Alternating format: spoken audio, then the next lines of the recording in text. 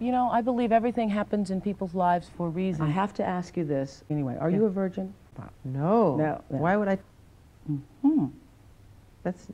Well, we try not to just be everywhere and go it's mostly at home. She'll come over. So it just became something that just, you know, happened. Yeah. But you didn't tell me that. No. No. Why would I tell you that question?